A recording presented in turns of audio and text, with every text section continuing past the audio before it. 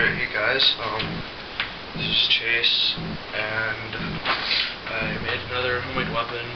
This is definitely one of my favorites, because it's a spear. I like ranged weapons pretty much too. It's lightweight, which makes it easy to throw, and it's made of bamboo. And bamboo is like mostly hollow, that's why they're so light. But I actually found this piece of bamboo on an island.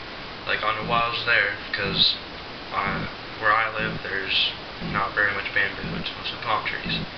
But so yeah, and I think it might have been used for spear fishing, because the way it was cut on the top, it was like split, and it had these four just like it was just split, and then, so there's like four just like long pieces of wood just sticking up. It looked like it was like meant for spear fishing, so I just cut all that off so you could like have the blade right here.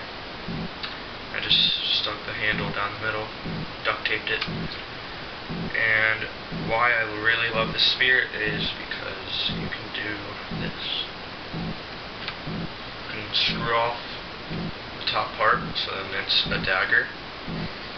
And how I did this was, I got the top of a water bottle, as you can see right here, and I just cut it off with, like, I couldn't do it with scissors. So first I got these big hedge cutters, and I just like cut it, and then from there I did the rest with scissors, and then I hot glued the cap on the bottom of here, so it all fits together, and then you can just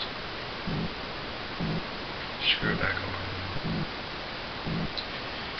So yeah, if you're gonna make any, usually if you make like any like kind of homemade weapon out of a knife, don't use an expensive knife or like a really valuable knife to you, because whenever you make some certain homemade weapons, you take the knife apart and you're not going to be able to put it back together. So you just want to get like a $1 knife, pretty cheap knife, like plastic handle, but has a nice blade. So if you want to see more homemade weapons, just go to my channel. I have like 7 vids on them. I have like 13 homemade weapons, so just go check them out and subscribe. But thanks for watching, guys.